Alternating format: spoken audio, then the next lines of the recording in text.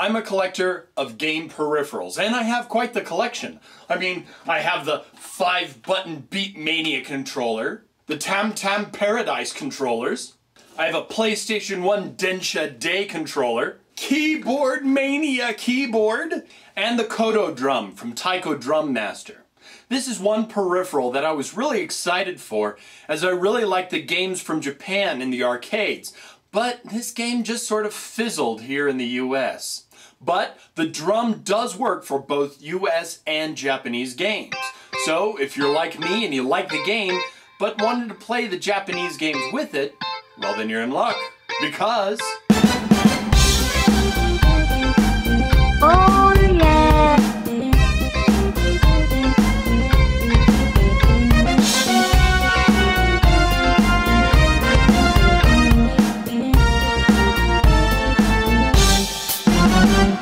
Taiko Drum Master was one of those games that did astoundingly well in Japan, and there were high hopes that people in the States would play it too, as it did really well in the US arcades.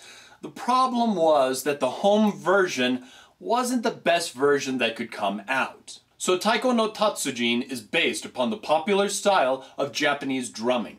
Taiko drums were used by ancient Japanese military for moving troops as they marched to the beat of the drum. Kinda like a hup 2, 3, 4 type of thing. Some sources say that the Taiko drums also acted as a way to advance an attack or retreat according to whatever the drum rhythm was. Later on, it was used in Japanese court music as well as in festivals, where one is more likely to find them played nowadays. There's also a Taiko drum group called Kodo that performs with Taiko drums and are quite popular. Now, 2001 saw the first Taiko no Tatsujin arcade machine called simply Taiko no Tatsujin. Since it was the first of its kind, it only had an easy mode for the songs. But for many of the songs, that easy was actually pretty hard. In 2002, the game was ported to the PS2, along with a controller called the Tatakon. This drum and its 2 drumsticks, known as bachi, became very popular, and the series has spawned over 13 sequels in the arcades and over 10 on the PS2, as well as games for the DS, iPhone, the Wii, and various other consoles. So why didn't the American version do well? Well, the songs were probably one big reason.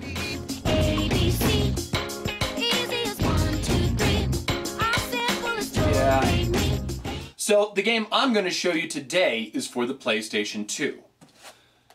Taiko no Tatsujin, Go Go Godaime. The gameplay is simple. Using the 2 bashi, hit the middle of the drum when you see the red drum face, known as don, and the top, known as katsu, when you see the blue drum face. If you see a bigger don, then hit it with both bashi. Bigger katsu, hit both sides. Now there are several times that you'll want to hit the controller as fast as you can. If you see a taiko drum with a balloon in its mouth, a drum face with a line behind it, or a sweet potato, I mean this particular game is taking place in the fall festival time period, then you hit the controller as fast as you can and rack up those points. Now you could just play this with a regular PS2 controller, with the shoulder buttons being for the edge hits and the face buttons and the directional pad being for the face hits. But it's always more fun to hit stuff with other stuff! When starting the game, choose a slot for your save data. Then put in your name.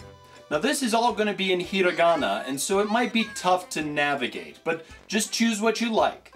This is just a way for the game to recognize you. Next is the main screen. You can start a game, which, unlike in the arcades, is never ending. You can just play what you want, as long as you want. No quarters needed. You can play mini games that are included. Team play is for 2 to 8 people to play a game. Beginner's class teaches you the basics of the game. Record of Taiko has all your scores. And the game settings allows you to change stuff. You really won't need to go here unless you want to change the automatic load from off to on. The mini games are really pretty fun. There's a running game, which will really give your upper arms a workout.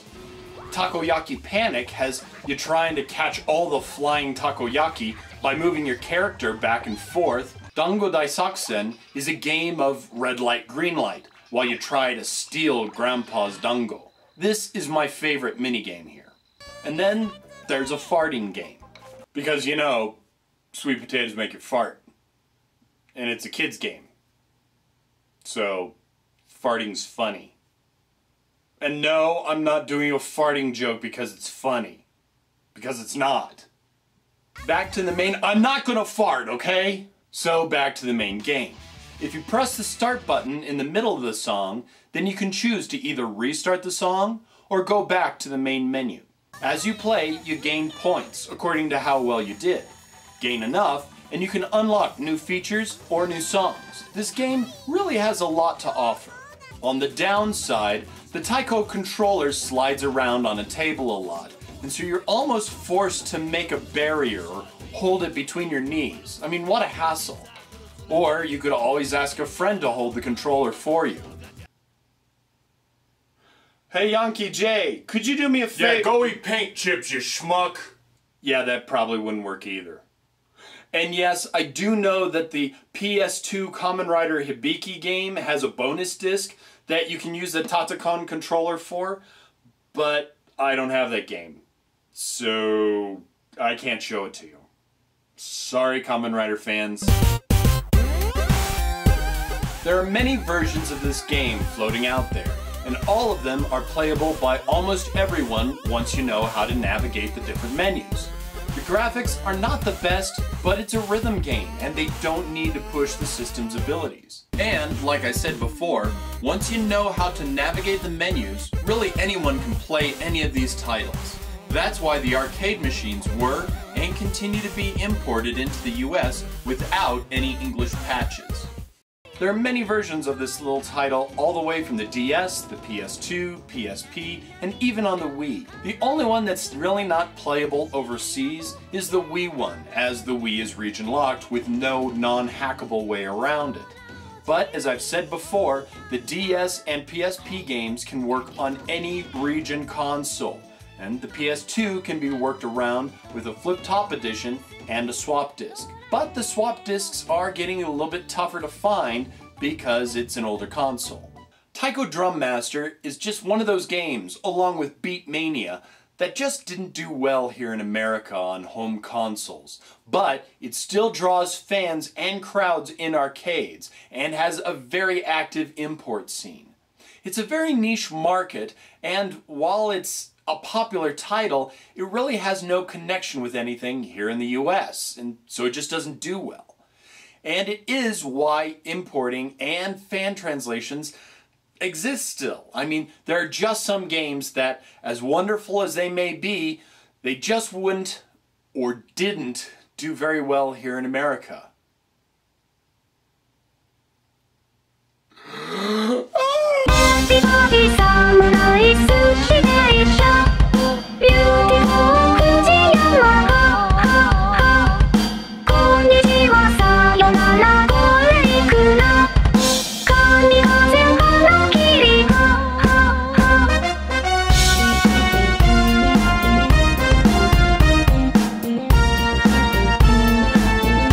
Paint chips? Really? That was the best insult you could come up with? What, you would rather me say, F you, you f***ing head of